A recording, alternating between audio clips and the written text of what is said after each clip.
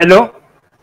So we have made we worked on the Walmart challenge where we essentially made entire stack of a search engine which works right from web crawling to coming on the next level, and then indexing the data, and then finally fetching it and showing it in a web framework.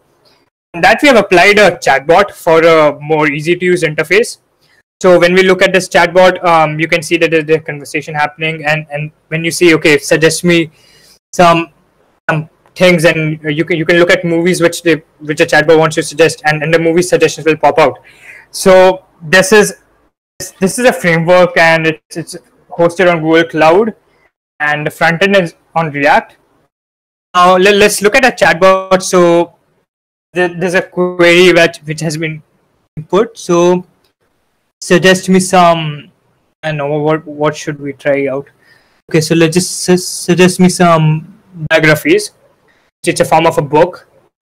So if you can see that this will not necessarily be extremely accurate, but for a fast system, it is suggesting books. It's suggesting books that are relevant to the topic, which is the entire point of search engine. So it works on a form of a semantic hierarchy formed A based on the categories which were made through the web crawling, and B through a wordnet which was developed by Stanford, which holds the semantic information of each word.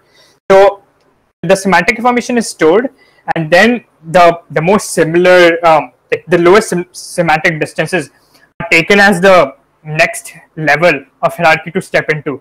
So this is a fast and efficient model which works using this.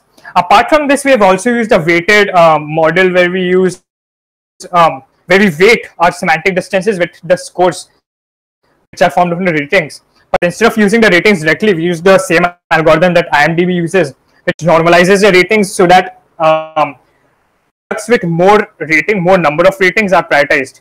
So that's our entire system. That's our entire model. Thank you for watching.